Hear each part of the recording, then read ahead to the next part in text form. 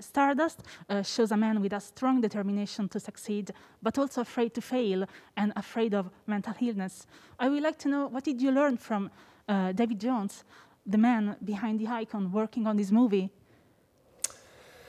I think one of the things that's so inspiring about this chapter of David's life is exactly that, this determination he had to succeed. You know, this was a time in his life when we're so used to thinking about David Bowie as this god, you know, someone who's so accomplished, so successful, so confident, you know, with such poise and such a clear kind of musical identity. And so it's really interesting to go back to before all that and to remember that actually even someone as iconic as David went through a really uncertain, troubled sort of period in his career. And so I think, you know, that determination he had, you know, he'd had one hit single that was Space Oddity that a lot of people thought was just a sort of novelty record, and then 12 singles that really didn't work at all. And yet in spite of that, he had this real need to succeed and a need to sort of connect with an audience. And so that's when our film is set. It's about that sort of navigating that uncertainty as a musician setting out on his career. And Gianni, as a musician, how much did you empathize with him and also with his fear in front of an audience and his struggle with the music business? Did you reflect your experience on his? Absolutely, yeah. You know, Gabriel's spoken about wanting to find a real musician to play this role, and actually, more than any other parts that I've played, I could really connect to the place he is in his life at the moment that we see him in the film. You know, this thing of, yes, struggling to believe yourself, struggling to find your voice as a writer, as an artist, and also struggling with you know, the marriage of art and business and commerce, and you know, and trying to sort of go into record label offices and say, you know, I'm this, I'm that, and them trying to imagine how they can sell you, and just how uncomfortable that is for somebody who only wants to be this raw, authentic voice, you know, writing songs. So all of that stuff was really interesting, and the thing of turning up in another country and playing songs to half-empty rooms and kind of feeling a lack of faith and all of that stuff, the uncertainty, is stuff that I've gone through. So that was really nice to have that as a real experience. And in Stardust, there is a balance between fiction and reality. How did you work with Christopher Bell on this aspect?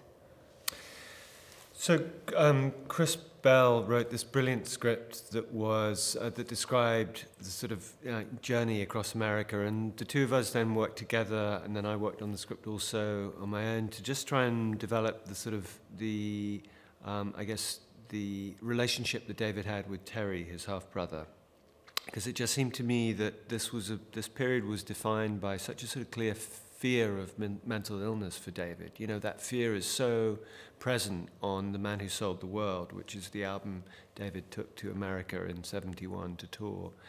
And so I just wanted us to, we sort of just tried to develop that relationship and that sense of, you know, the importance of Terry's mental breakdown on David, you know, the importance of that fear really for this, at this point in his life.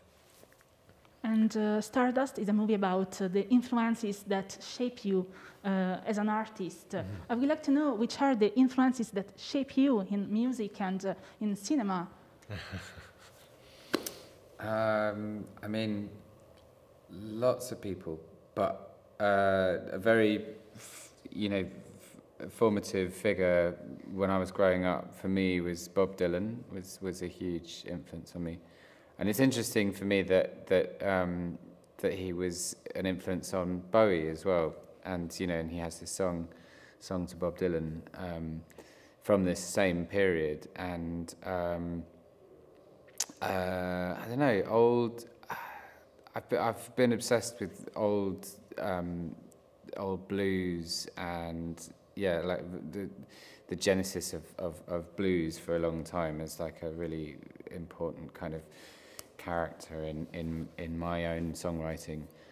I mean, I don't know. I don't even know where to begin. So many people, and as I get older, the list kind of grows and grows. But I love going to art galleries as well. I mean, there's many painters that I get a lot of inspiration from, and writers, novelists. I could talk about it forever. Yeah, I mean, similarly, there are so many people that have influenced me as a filmmaker, photographers and filmmakers. I guess, what was interesting about making this film was to try and create something that felt so grounded in the period, to try and make it feel like it really has the texture and fabric of a movie from 1971 almost. And so, those early 70s filmmakers, from anyone from Cassavetes to, the sort of stuff that even Antonioni was doing a little bit later than that. Those kind of filmmakers, of course, are, always fascinating to me.